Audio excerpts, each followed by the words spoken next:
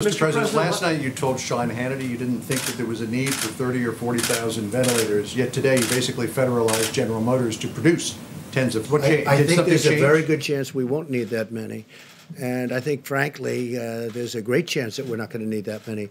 But you know what? There are a lot of other people that are going to need them. We have countries all over the world that are friends of ours, and we will help those countries. We're in a position to do things that other countries can't. So we have sort of an interesting position. We can make them because we're going to be making over 100,000 pretty quickly. So we can make them. And if we don't need them, John, that's okay because we can help Italy and we can help UK, Boris Johnson specifically. I mean, when I say, how are you feeling? And the first thing Boris said to me is, we need ventilators. So surplus will be... Oh, absolutely. We're not going to be keeping her. All over the world, they want them, and we're in a position to make them, and other countries aren't.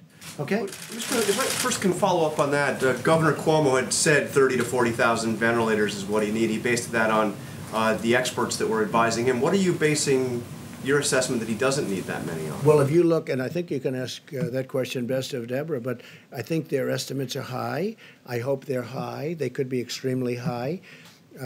We're doing even hospitals based on pretty high estimates. You know, I'm doing them anyway.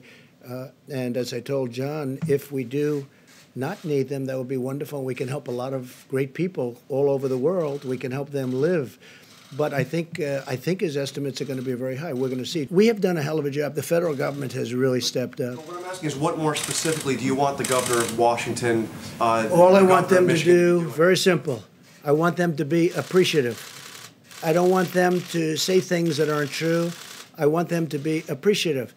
We've done a great job. And I'm not talking about me. I'm talking about Mike Pence, the task force. I'm talking about FEMA, the Army Corps of Engineers. There's no country in the world could have done what the Army Corps of Engineers has done and is doing.